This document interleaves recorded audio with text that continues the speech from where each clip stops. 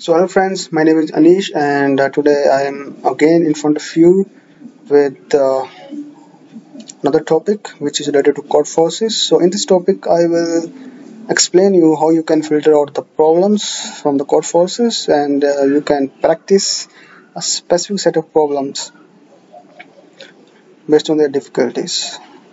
So here I am on the code forces and I will click on problem set.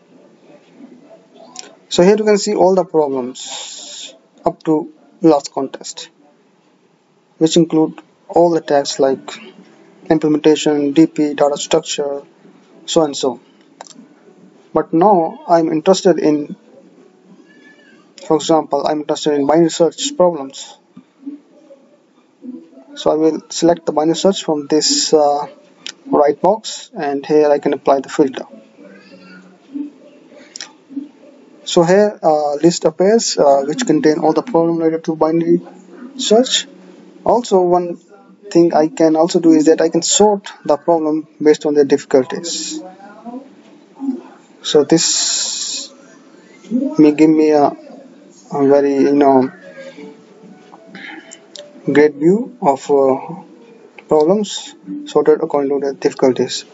Because I am new to binary search, so I'm interested in solving problems which are of very low difficulty. So I will click again, and here you can see the problems with the difficulty level starting from 100. So guys, here you can see all the problems related to binary search starting from the 800, and you can start solving problem one by one to gain a confidence on the binary search. Also, I can filter based on different tags, so I can combine the tags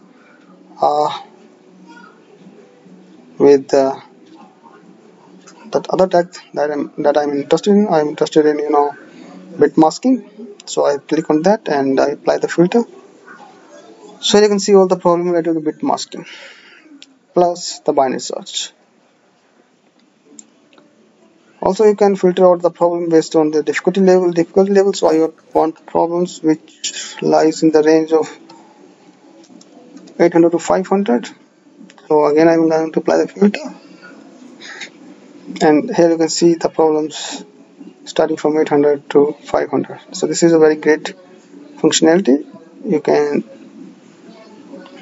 leverage this functionality and solve the problems, and slowly when you will get master over these problems of low difficulty, you can move to higher difficulty level. So guys, I hope you have liked this video, and if you think that this video is very helpful for you, please like, comment and share. Thank you.